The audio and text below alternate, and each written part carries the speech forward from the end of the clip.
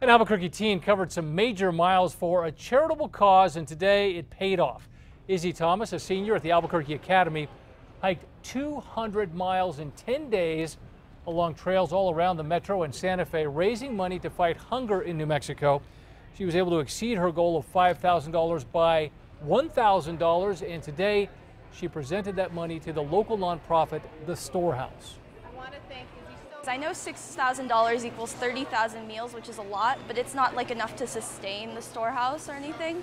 But I really hope that it brings awareness to the hunger in New Mexico, and just that, you can do just small things like go out and volunteer for 2 hours, go on a hike, just do something for your community. Izzy's next goal is to hike 150 miles in 5 days for the Storehouse next summer.